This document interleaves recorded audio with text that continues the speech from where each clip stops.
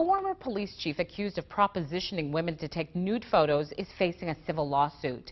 David Seastrand resigned as New London's police chief in April of last year amid an investigation into his conduct. Our Adam Sexton joins us now with the civil suit one of the alleged victims filed in court today. Adam. Well, Shelley, the plaintiff was a 19-year-old freshman at Colby Sawyer College when the alleged incident happened. The lawsuit says the chief picked her out of a crowd and arrested her personally, and later tried to strike a stunningly inappropriate deal. Former New London Police Chief David Seastrand is now facing a civil lawsuit in connection with accusations of misconduct that surfaced last year. In March 2013, he allegedly told a Colby Sawyer freshman arrested for underage drinking he could make her case go away if she did something for him. He took her into a room where the video monitoring equipment was either not functioning or had been disabled, and propositioned her and told her that the charges against her would be dropped if she agreed to allow him to photograph her naked.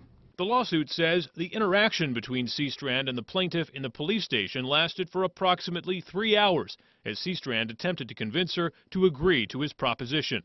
She eventually left and with her parents contacted the Attorney General's office. Chief Seastrand resigned during the state's investigation, relinquishing his law enforcement certification. But after his departure, 3 more women came forward with similar stories, prompting another investigation that revealed what attorney Richard Lehman calls a pattern of outrageous behavior. He was willing to misuse his authority, the prestige that comes with his office, the badge and the gun, to manipulate the legal process to benefit himself rather than benefit the citizens of his town. The young woman's civil lawsuit alleges that Seastrand and the town of New London violated her rights to due process and equal protection. She's seeking punitive damages.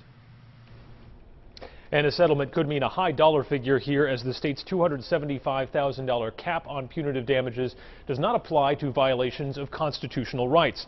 But Richard Lehman says for his client this is not about money. He says she only came forward because she wants to make sure what happened to her does not happen to any other woman.